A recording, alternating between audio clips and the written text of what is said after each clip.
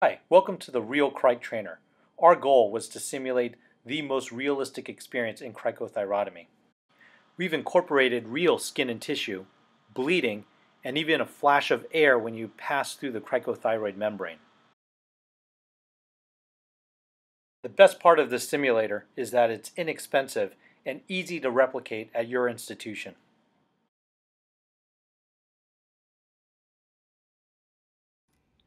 By using pork belly with skin attached, it has a realistic feel, just like human flesh.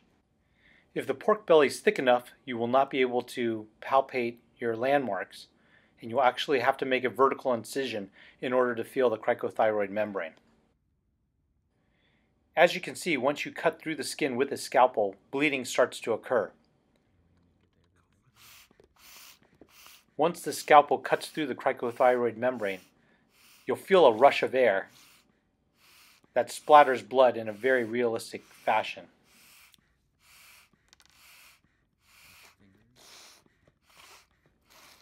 The participant can then pass a bougie and an ET tube over the bougie.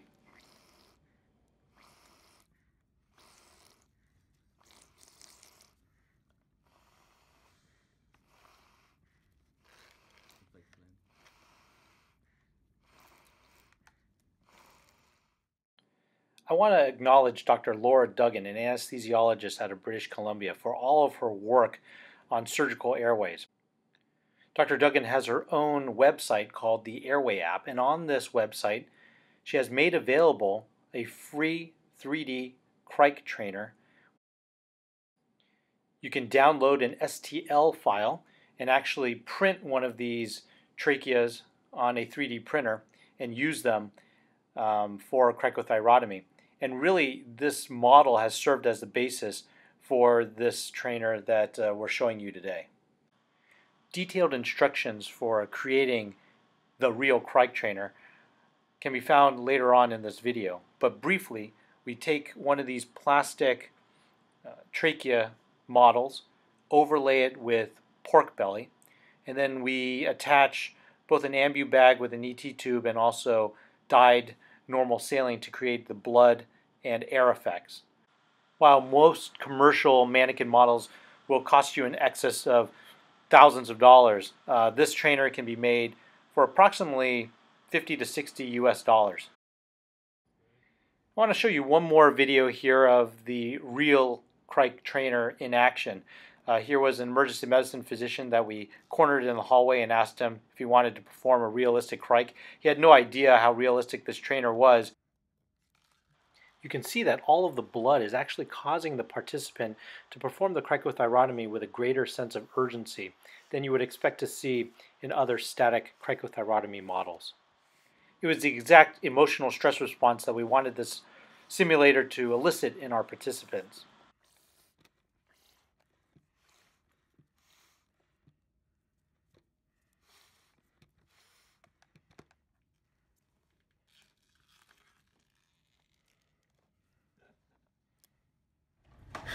The cric membrane is like the exact thing. I mean, that feels very realistic. That's crazy. The tissue's like exactly the same.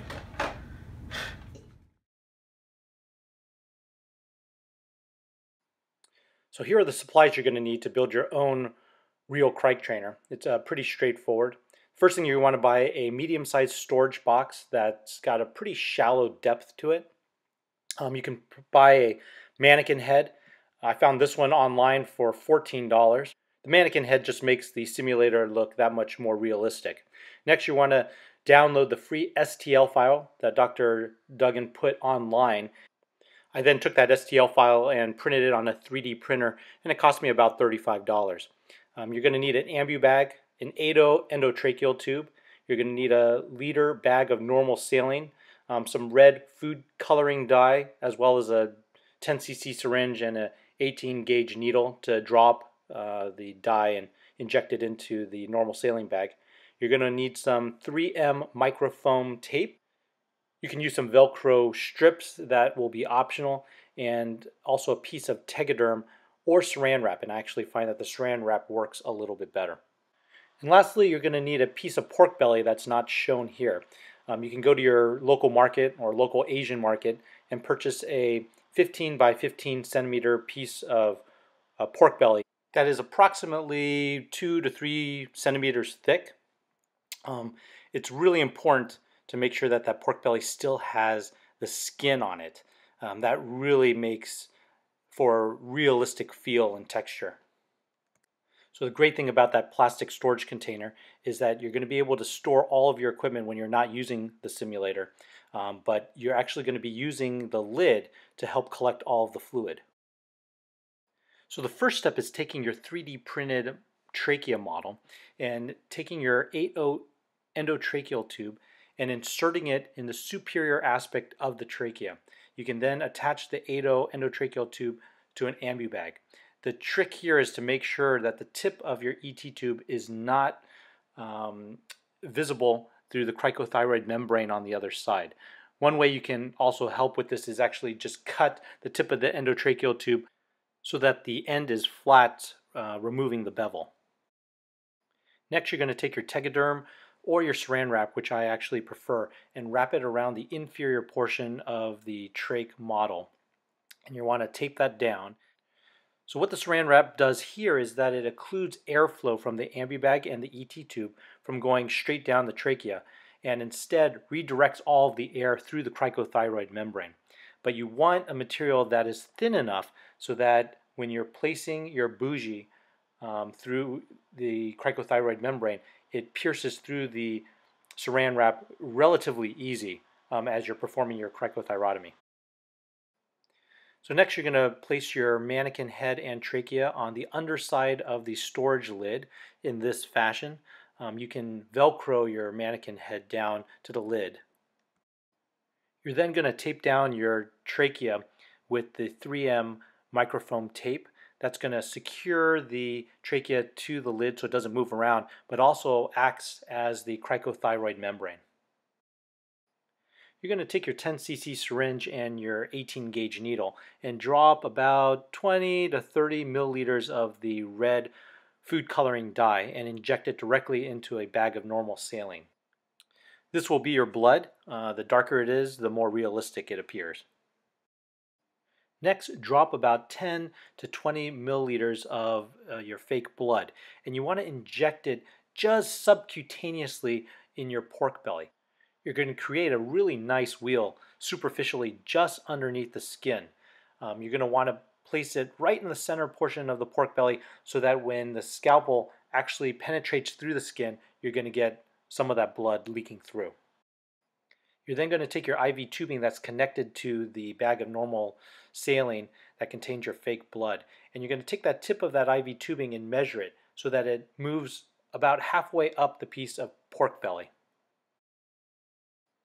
Next, you're going to take your scalpel and create a long incision through the pork belly halfway up, measuring about the same length that you just measured your IV tubing.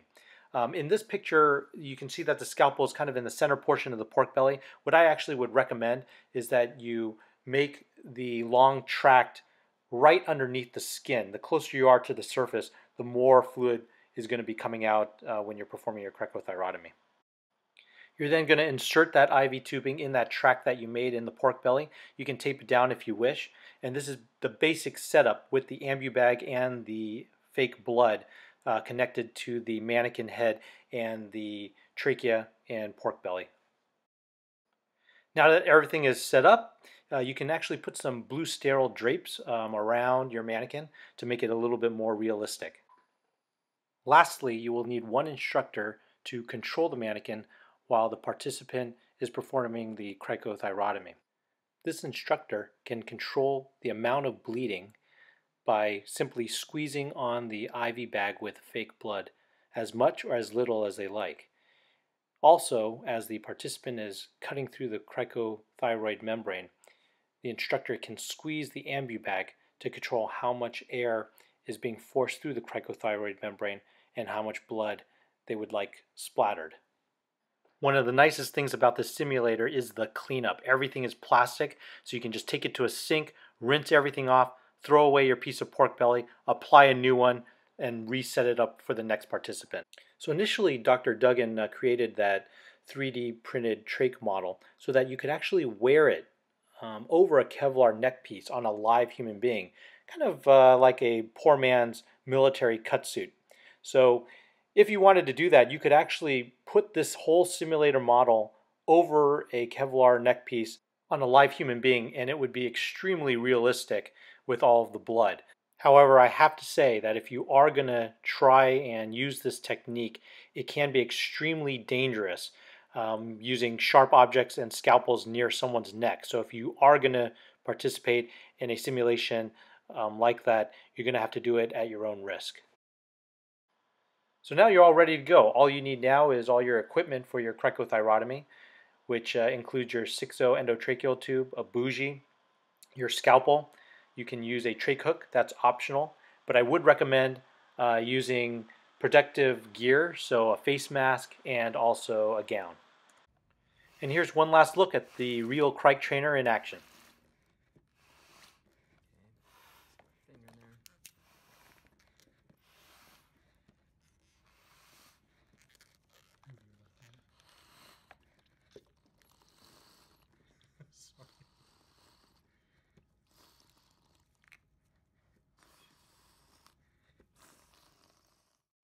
So I hope this video has been helpful so that you too can experience the REAL CRIC Trainer firsthand.